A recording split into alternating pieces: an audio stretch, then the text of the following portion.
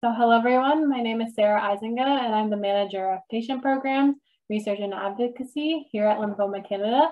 And I'm pleased to welcome you all to today's conference session on diffuse large B-cell lymphoma. We appreciate all those that are able to attend live today to learn more about the disease-specific biology and diagnosis of this lymphoma subtype.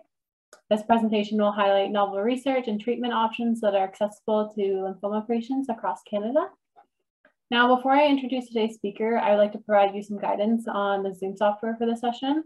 This virtual software does not allow you to share your video or your microphone. If you do have a question, please save it for the aggressive non-Hodgkin lymphoma Q&A session following this presentation. And this is where you can ask your questions to the presenter live. I would now like to introduce and welcome you to our speaker, Dr. Mona Shafey. Dr. Mona Shafey is a clinical associate professor in the Division of Hematology and Hematological Malignancies, and the medical director of the Alberta Blood and Bone Marrow Transplant Program.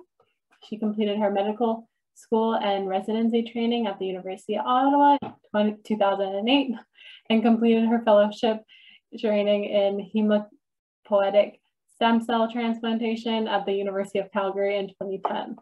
Her clinical and research interests are in malignant hematology with the focus of management of patients with lymphoma and CLL, including the use of cellular therapies, including stem cell transplantation and CAR T cell therapies, all in the treatment of these diseases.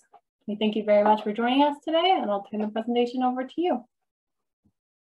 Well, thanks for inviting me to be part of this conference, and quite pleased to be talking about this topic. So hopefully by the end of the talk, the audience will get a good understanding of how we diagnose, classify, stage, and prognosticate in patients who are diagnosed with diffuse large B-cell lymphoma. And then the focus of the talk will spend time on frontline treatment, as well as in the instance of relapse. So hopefully covering the full gamut of this disease. So when we talk about lymphoma is actually quite common. It is the most common disease in adults after the big four: the breast, colon, prostate, and lung cancer. And as you can see on the graph on the right, we are seeing an uptick in the number of new cases seen over the years. And so this is a problem that's not going to go away anytime soon. But the good news is we're getting better at our treatments. In fact, over the last 50 years, we have doubled our cure rates and survival rates. So this bodes well for the future with some of the new therapies that are coming down the pipeline. Diffuse large B-cell lymphoma is in fact the most common type of lymphoma that's diagnosed, accounting for 30% of all non-Hodgkin's lymphoma. So what causes lymphoma? Well, lymphoma really is a cancer of the lymphocyte. And the lymphocyte is a really important white blood cell in the immune response. And naturally, these cells undergo a process called hypermutation, a normal process in response to exposures such as infections. But sometimes these lymphocytes can make mistakes, and these mistakes can lead to different types of mutations. And that can lead to an advantage for the cell, leading it to become cancerous. Advantages, things like being able to grow faster and to live longer. And as such, because these mutations can occur anywhere along the pathway, you can actually get quite a few different types of lymphoma. So when we talk about lymphoma, we're not talking about a one type of cancer. We're really talking about many different types that behave and respond differently to treatment. So even within the topic of diffuse large B-cell lymphoma, we can actually see even subtypes of a subtype of lymphoma. So many patients ask about this, why did I get my lymphoma? Well, the vast majority of patients don't have a reason. In fact, we can't pinpoint any particular exposures or any thing in their history that would point to as to why they developed lymphoma. The main reason really is a problem with the immune system, which as we get older doesn't take care of mistakes or early cancer cells as when we're younger. But there are some certain factors that do play into the lymphoma development. We do know things like HIV infection, hepatitis C can lead to certain types of lymphomas. There's even bacterial infections that can cause a lymphoma that you can cure with antibiotics. Immune dysfunction, as I mentioned, is probably the biggest category, and that's through no fault of the patient themselves. They are stuck with a different disease, say rheumatoid arthritis or lupus, and they're put on immunosuppressant drugs to control that disease. And as a consequence, they can develop lymphoma later. Certainly, we see a lot of this in the organ transplant population. These patients have to take these drugs in order to survive, and unfortunately, that can lead to lymphoma. Many patients ask about whether having a family history or what's the chances of passing this on to their children. It's actually extremely low in diffuse large B-cell lymphoma, and maybe more common in some other types, but definitely not a common thing that we see. So when we talk about diffuse large B-cell lymphoma, the table on the right is meant really just to describe to you all the subtypes or possibilities that diffuse large B-cell lymphoma can refer to. So some of these are treated exactly the same way, so it doesn't matter, but others have specific interventions or other treatment plans that should be used to target their specific type.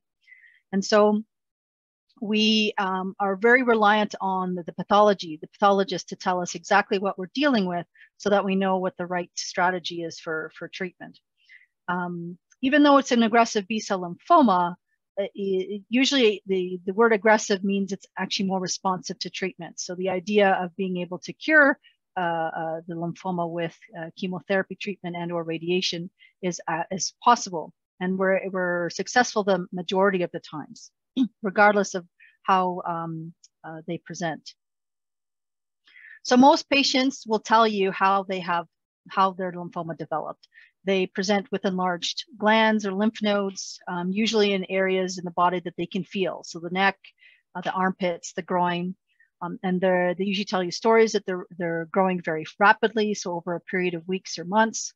And in some cases, if they develop in important areas, they can become life-threatening. So the example I'm showing you here is a chest X-ray, which is abnormal, a person who presented with chest pain and shortness of breath and is found to have a very large growing chest mass that's causing the symptoms.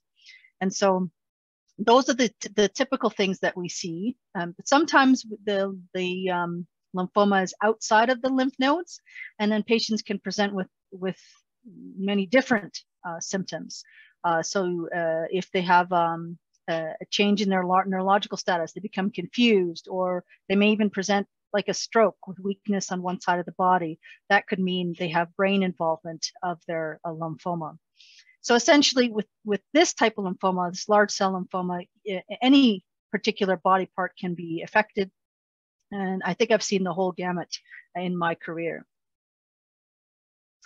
The diagnosis is made with the tissue biopsy. This is really important, and often the reason why things are delayed in terms of getting a diagnosis, because if you do a small biopsy where you get a small piece of tissue, you may be able to say, yep, the patient has lymphoma, but as I mentioned, there's so many different kinds.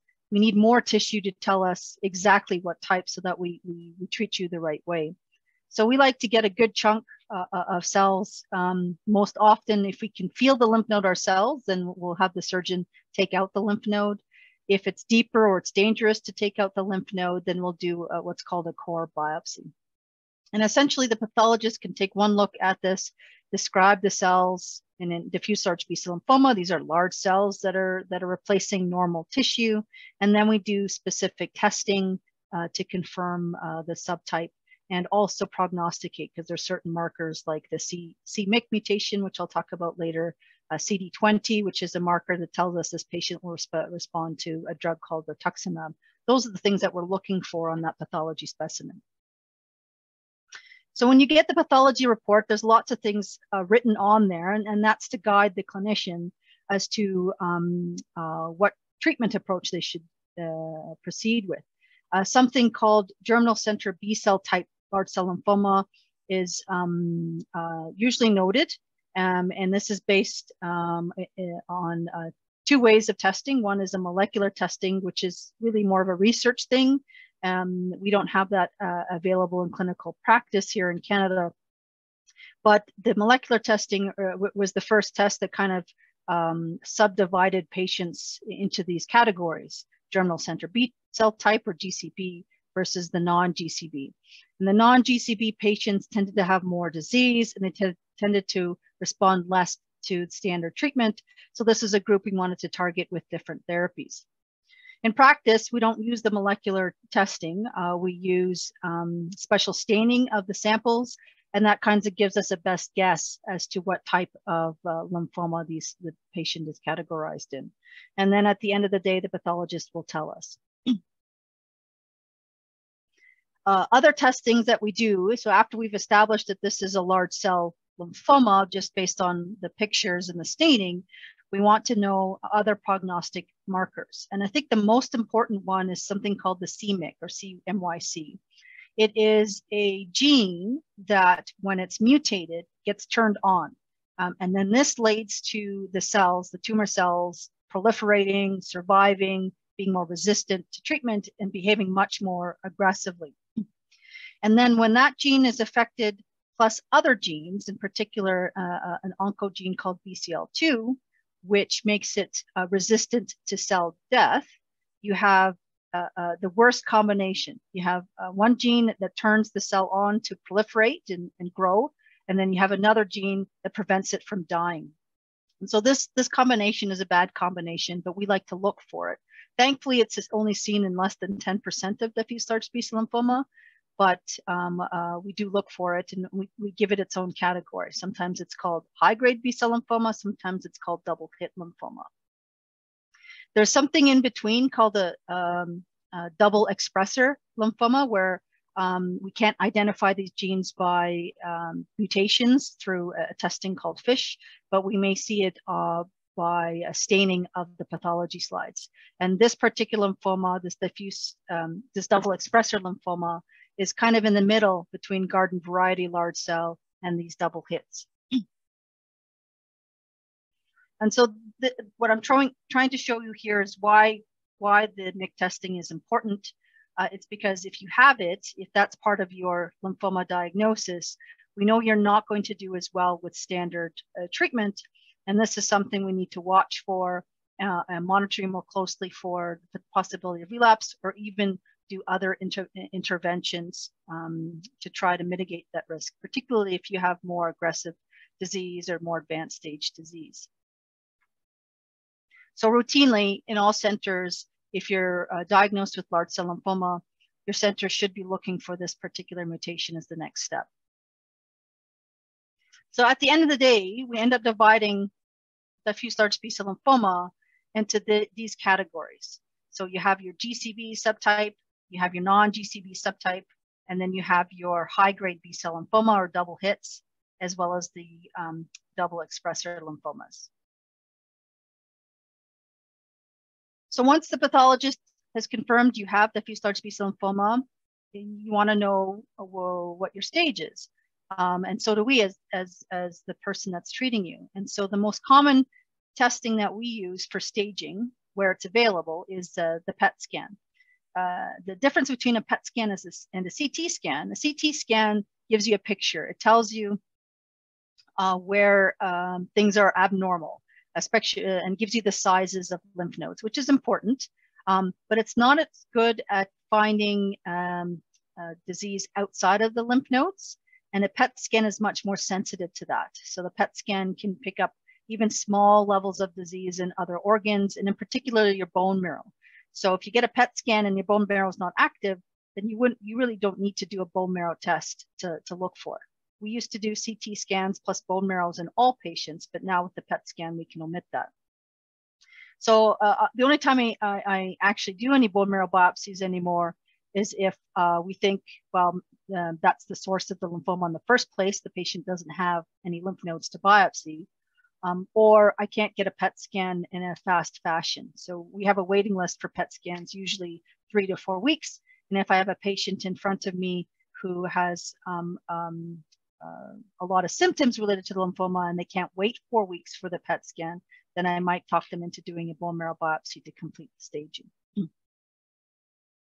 And this is what we use for staging, and it's really based on where the lymphoma is located. So if it's really just in one site, like one side of the neck, that would be considered a stage 1. If it's both sides of the neck or neck and an armpit, but all on one side of the diaphragm, that is considered stage 2. Stage 3 is lymph nodes involved on above and below the diaphragm. So in this example, here is the neck and the groin area. And then stage 4 is when you have a disease outside of the lymph nodes. And in this case, they're demonstrating the liver here as well as the bone. And then finally, when we talk about prognosis, we look at a few factors that patients present with that decide how well the patient is going to do with standard treatment. These are very simple biochemical markers, lab tests, in addition to knowing what the patient's stage is. So if you're older than 60, if you have a marker called LDH in your blood that's elevated, performance status is how well you're doing with this lymphoma. So we use the ECOG performance scale. And if you're completely well with very minimal symptoms, you're up and about and you're still working, you're considered a 0. If you had to stop working or you're barely getting yourself to clinic or need assistance even with some of your activities of daily living, we're talking ECOG 2. If you're bedbound, you're more ECOG 3 or ECOG 4. And the more symptoms you have related to the lymphoma, the poorer your prognosis is with respect to treatment. And then lastly, whether or not the disease is outside of the lymph nodes, we think that's important too.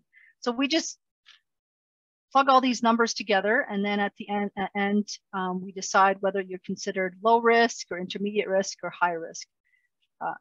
If you're in the low risk category, these are usually patients with limited stage disease who are doing well and will do very, very well with standard treatment. We're talking cure rates of 85 to 90%. Whereas if you're in the middle or having older age with advanced stage disease, you're automatically in the poor risk category. And then our chances of cure are less so. Still around 50%, but those are the patients we tend to worry about more. We want to be more aggressive with respect to monitoring and switching gears if things aren't working. So switching to treatment, the standard treatment for large cell lymphoma is chemoimmunotherapy. And that hasn't changed really for decades. In fact, it used to be CHOP alone that was the standard for large cell lymphoma until 2006, when rituximab was added to the CHOP. And then whether or not you get 4 cycles or 6 cycles or how many cycles the physician wants really depends on your stage and whether or not you're going to be getting radiation therapy as well as chemotherapy. And if you take all comers who receive this R-CHOP chemotherapy, we're able to cure about 60% of patients. Now, R-CHOP is not an easy chemotherapy treatment to go through. It's considered an aggressive treatment and has all the things that most people associate chemotherapy with. So it's the treatment that's going to make you feel tired. It's going to make you feel nauseous. It's going to cause constipation. It's going to make you lose your hair, and it will make you immunosuppressed. So these patients are highly immunocompromised and are high risk for infections, both in the short term, but even many months after finishing treatment. And there are some other long-term effects from treatment as well. So it can damage your heart and it can damage your nerves and cause something called peripheral neuropathy. So it's not taken lightly, and not everybody is fit for the treatment, but we do try to push it. So even if I have a person as old as 80, if they were a high-functioning 80-year-old who before the lymphoma was doing well, living on their own and living an essentially normal life, then I would have a serious talk with them about this treatment, pros and cons of pursuing it, because it really works well to treat this lymphoma. So when it comes to limited stage disease, these are generally good prognosis lymphomas. So stage 1 or stage 2. And our goal is to try to give the amount of treatment you need without over treating. So the idea is to give minimal amounts of chemotherapy to avoid some of the long-term effects from chemo, particularly heart disease and cardiomyopathies. And it may include the use of radiation treatment, because if it is localized and you don't need to target, say, a spot in the neck, then that's easier than somebody who has lymphoma everywhere. You can't really use radiation. So this is a good prognosis disease. Most patients do well. I've had the occasional patient, though, that has had a late relapse. So it can happen even years after you've received treatment. For advanced stage disease, it's pretty straightforward. We just give R-CHOP chemotherapy and we give 6 cycles of that. They've done studies looking at giving more treatment, up to 8 cycles, and that doesn't seem to make a difference with respect to outcomes, reducing the risk of relapse, for example, but it does have a higher risk of toxicities. So we've opted to stick with the 6 cycles for a while. On occasion, patients, even after the 6 cycles of treatment, if they still have a spot lighting up on the PET scan that we use to restage them, then we may consider radiation treatment. If you take all comers for patients who have stage 3 or stage 4 disease, most of them are still going to be alive after treatment, with cure rates between 55 and 65%. So, I mean, 55 to 65% is not bad, but we always want to improve things. I think that one of the things we want to see is more patients cured with their first treatment instead of having to rely on therapies later on. So this has been ongoing for the last 15 years. With every new development that we have, we test it in patients with diffuse large B lymphoma, whether that's changing the frequency. So we normally give the treatment every 3 weeks. They tried doing it every 2 weeks to see if that made a difference, but it didn't. Changing the antibody. So rituximab is a great antibody for non-Hodgkin's lymphoma. Obinutuzumab is a newer one, a more potent one that's been studied. And at our center, we participated in the trial, the Goya trial, but it made no difference. What about more intensive regimens? Some patients with large cell lymphoma are treated with a combination called dose-adjusted EPOCH-R.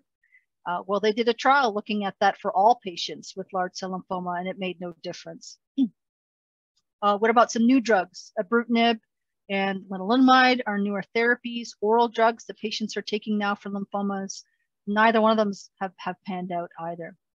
But more recently, a newer treatment called polatuzumab vedotin is really the first treatment in the last 15 years that seems to have shown a difference. People who received the polatuzumab did better than those who received the R-CHOP. Now, you might not think that 6.5% is a big difference, but it is to the patient, you know, those patients that stay in remission. So the question that's being posed to us is which patient should be getting it? Because if we tried to give every patient with large cell lymphoma polatuzumab, it would bankrupt the system. It's a quite expensive therapy. So our big task right now is trying to decide which patients, who are the highest risk patients who are not going to get cured with R-CHOP. Maybe they should get this polatuzumab as an alternative. So I want to spend a minute or two talking about double hit lymphoma because it is approached different than most patients with diffuse large B-cell lymphoma. And as I mentioned, this has to do with the presence of that mutation, that c-MYC mutation with a partner gene. Most commonly this BCL2, sometimes another gene called BCL6. These patients tend to have more disease. They tend to have very fast growing lymphomas, more advanced stage disease, more a disease outside of the lymph nodes, the elevated LDH, that marker of cell turnover I was mentioning, and a poor prognosis based on the IPI. So if we took patients who received R-CHOP, if you look at the curve on the right, If they don't have these mutations, they do very well. So that's the blue curve, the top curve on there, where if you have one of the mutations, you're in that yellow kind of middle ground. But if you're in the gray zone, the double hits, you can see that your survival, your average survival is going to be less than 3 years. So these are the patients we need to target with better treatments, because R-CHOP isn't going to be enough. So I know this is a busy slide, but really at the end of the day, what I wanted to say is that we have tried other regimens. So lots of different regimens that are much more intense for these double hit lymphomas. The most commonly one we use nowadays is called this dose-adjusted EPOCH-R. It seems to do better than R-CHOP for double hit lymphoma. I did mention the phase 3 trial where they compared the two. For all comers of diffuse large B lymphoma, there was no difference, but it does appear that in that subset of patients who received, who had the double hit entity, the dose-adjusted EPOCH-R seems to do a little bit better. So when we met as a group across Canada to decide, what would be our recommendation for this particular entity, we decided that for these double hit or triple hit lymphomas, we would go with dose-adjusted EPOCH-R. And the difference between the dose-adjusted EPOCH-R and the R-CHOP treatment is that the dose-adjusted EPOCH-R is a lot more intense. It actually often requires hospitalization to get the treatment given over 4 days. And it's adjusted, that's where the dose adjustment comes on, where the doses are increased depending on the patient's tolerance. So if their blood counts don't drop as low, then we push the dose a little bit. It does make it a little bit more toxic and a lot more side effects associated with it, especially neuropathy, but it does seem to work better. I work in Calgary, and we actually have a different approach to double hit lymphoma. And so instead of using dose-adjusted EPOCH-R, we still start with the R-CHOP, but then we still intensify the treatment using a stem cell transplant, where we use the patient's own stem cells to help rescue them from high-dose chemo. And with that, we're able to cure a significant proportion of these patients much better than we would have with R-CHOP alone. And since we've been doing this for years, we've never made the switch to dose-adjusted EPOCH-R because we didn't think that it was a big advantage. There's no study to tell us this, though. There's been no study comparing dose-adjusted EPOCH-R or transplant. So I think both strategies are certainly reasonable. I think at the end of the day, you want to do everything you can possible to cure your lymphoma with the first chance that you get. And I'll briefly mention this entity, this double expressor lymphoma. It's, as I said, it's kind of in the middle between a double hit and the regular diffuse large B-cell lymphoma. And we really don't know what to do with this entity. It's thankfully not common, but we do know that R-CHOP doesn't work as well. And we don't know if the other regimens like dose-adjusted EPOCH-R or even a stem cell transplant works better in this disease entity. So I think this is still an area what we call unmet need, a group of patients that it's more of a case-by-case decision as to what treatment regimen we go to. So in my practice, if the patient in front of me is a younger, fitter patient who has very aggressive disease, advanced stage, high IPI, this would be a patient that I would talk into doing something like a stem cell transplant. And again, in order to try to improve the cure rates. So this is our treatment algorithm. As I mentioned, the staging isn't going to be important, as well as this testing for the c-MYC. And once we have those two factors, we can tell you exactly which route you should go to. The vast majority of patients are going to receive R-CHOP chemotherapy. Limited stage patients may also get radiation. And it's really that small proportion of patients who are MYC positive with their double hit who are going to get the dose-adjusted EPOCH-R.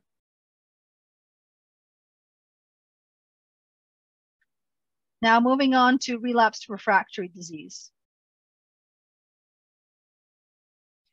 So unfortunately, this is still a common problem. So a third of patients are going to relapse, and that means they have achieved the remission the first time around, and then either a new lesion or recurrence of the same lesion they had before happens after the complete response has been established. And it can happen anytime. In most cases, it happens in the first 2 years, but there are late relapses that have been reported. My record is unfortunate, 11 years. A young man who had his lymphoma come back 11 years after his initial treatment.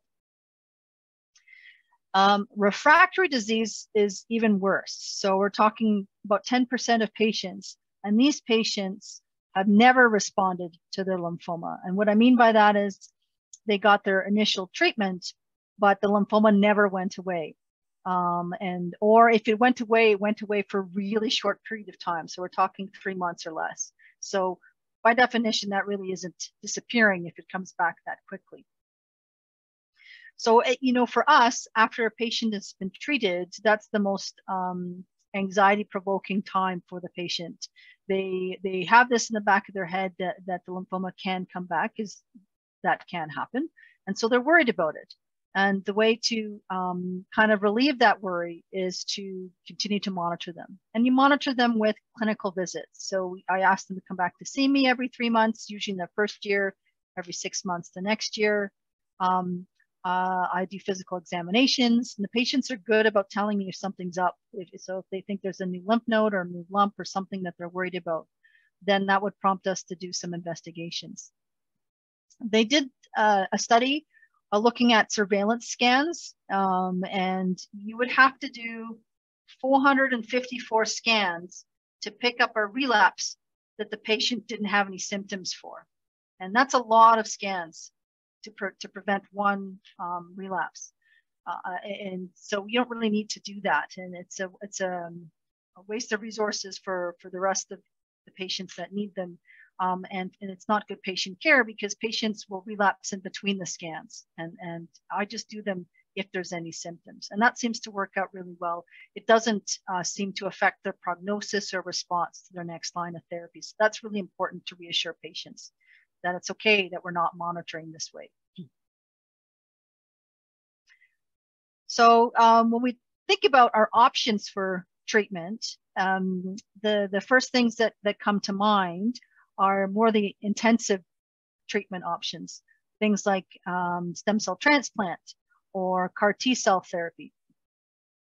And this is because those options basically give you a second kick at the can in terms of curing patients from their lymphoma.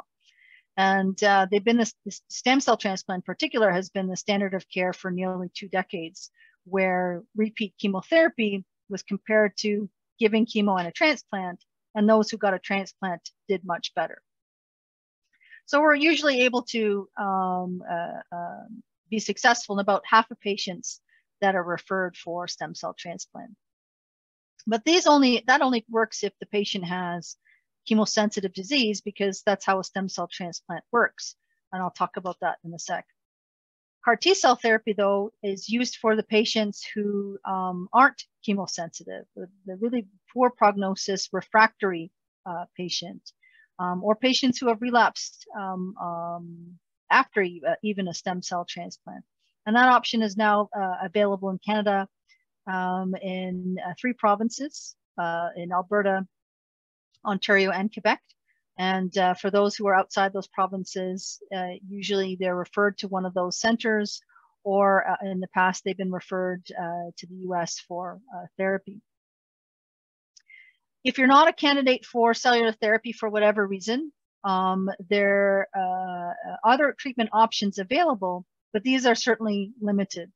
And my approach in that situation is more symptom relief, management of lymphoma, quality of life, trying to keep patients' disease under control for as long as possible, but knowing that the patient is likely going to succumb from the lymphoma at some point in the future. So there are other options. If the disease is limited stage, you can do radiation treatment. You could consider giving chemotherapy, but chemotherapy has a lot of side effects, even in multiply relapsed younger patients. They have to decide whether or not it's worthwhile going through treatment that we know isn't going to cure them.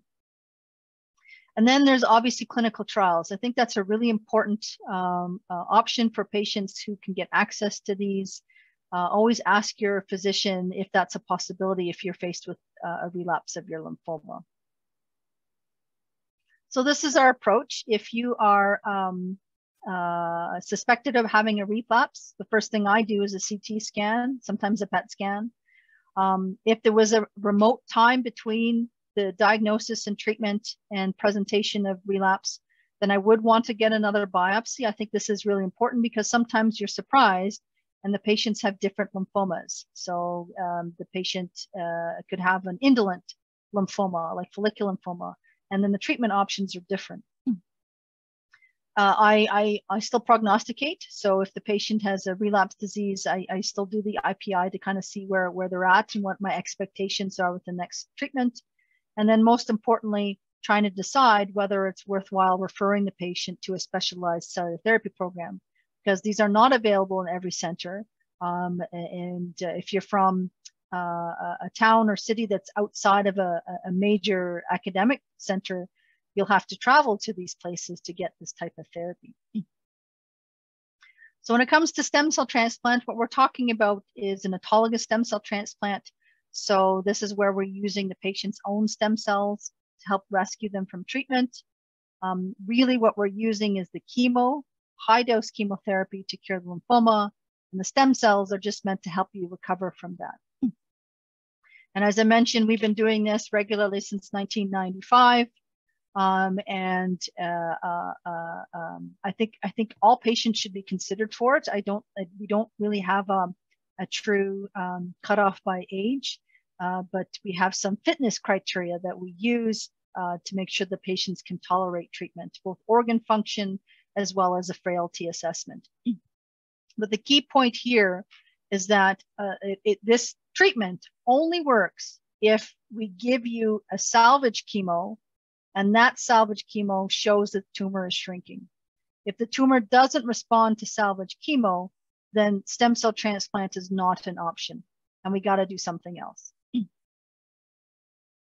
So what about the refractory patient? A patient who either doesn't respond to chemo or salvage chemo, and that means they can't get a stem cell transplant, or the patient who's relapsed after a transplant.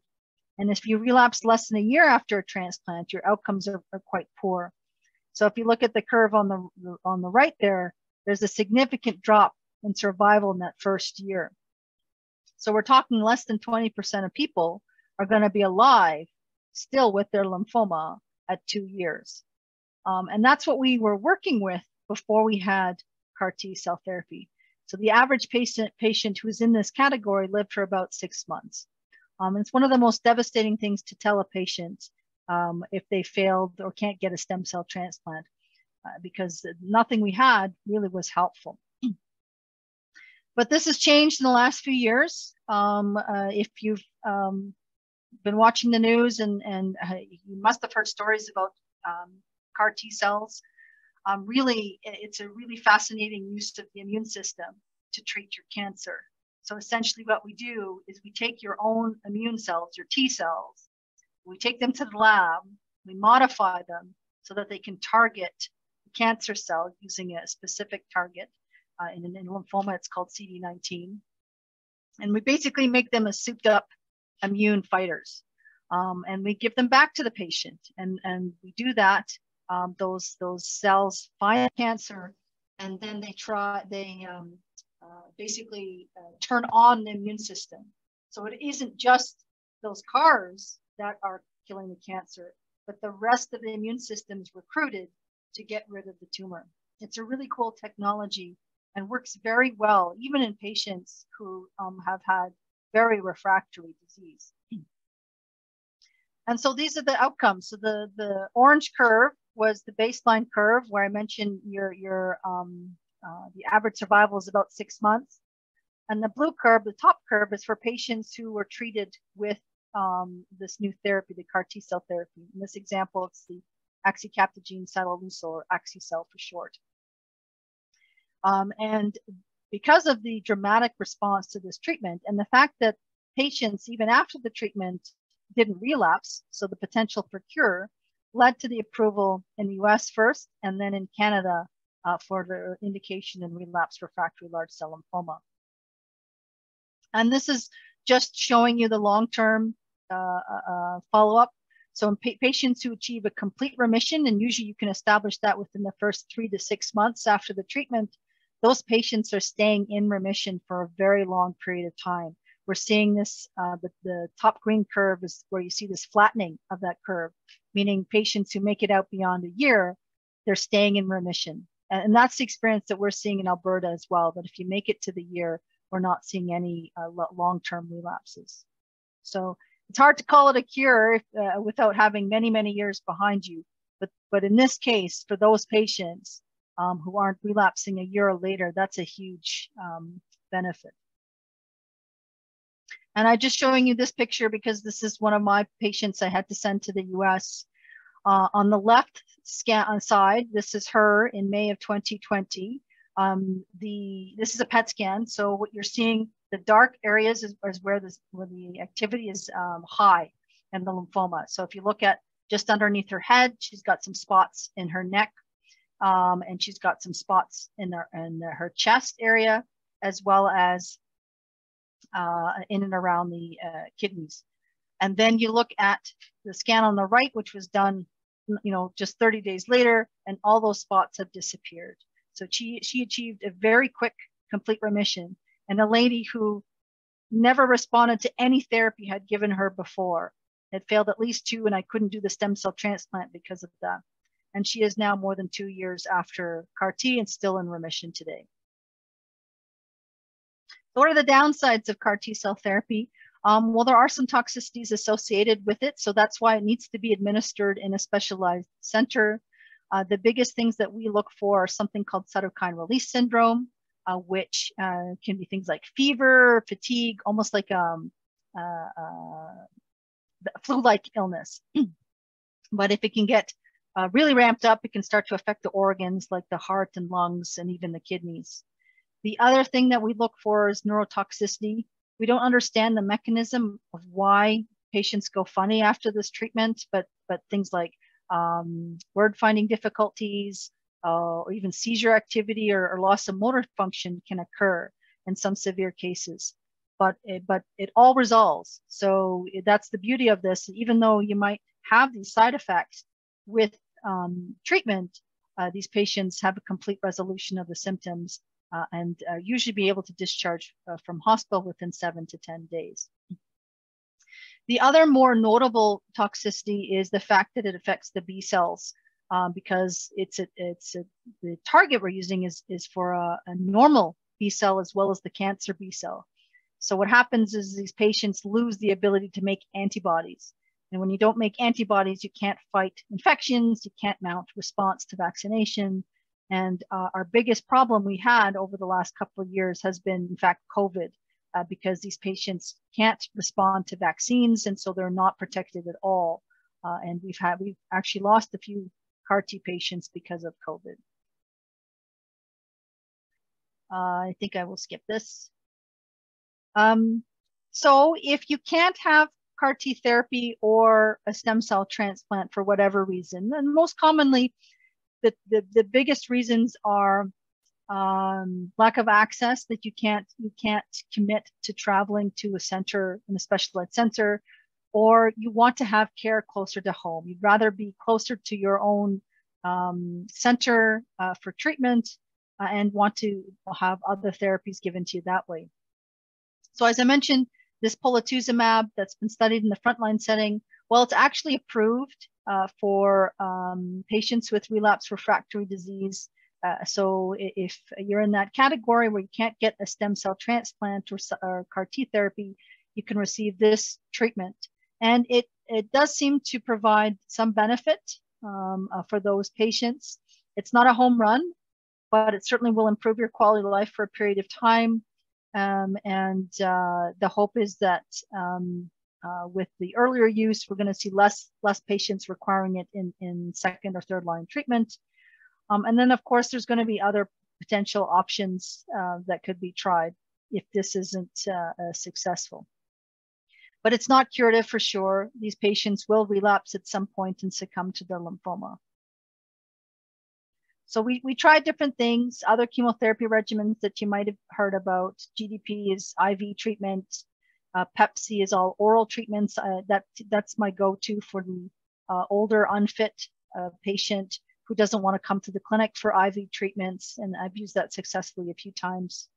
Radiation for patients with localized disease or a particularly troublesome lymph node, and of course supportive care. So getting the pain and symptom management team, the palliative care team early to kind of help them support them with their symptoms, and the transition to hospice care when, if and when they need it. And so this is my plug for clinical trials. There's lots of new promising treatments that are not available unless you do it through a clinical trial. And there's lots of advantages. So it isn't just access to new treatments, but you get a lot of monitoring, get a lot of advice and care by the research team. And you might be the first patient to benefit from such a new method. And so this is a reason why we want to encourage patients to participate if and when they can. So in summary, if you have relapsed or refractory disease after frontline treatment, the biggest decision is whether or not you're fit for intensive treatment. If you are, then you're assessed for the eligibility for stem cell transplant, and you receive salvage chemo. If you respond to that, then you go on to the transplant. If you don't, then you go on to CAR T-cell therapy. And if you aren't fit for intensive treatment, well, as I mentioned, there's some palliative chemotherapy options you can try, or the clinical trials with some of these novel therapies. So in summary, diffuse large B-cell lymphoma is the most common aggressive B-cell non-Hodgkin lymphoma. It responds really well to standard treatment, even in patients with advanced stage disease. There is going to be a proportion of patients that relapse or even have refractory disease, but cure can and still is possible even in those patients with some of the treatments we have available. And there are a lot of new strategies on the horizon to improve the outcomes in future patients. So always ask for that and see what's next in line for you if you're in those situations. Thank you for your time today.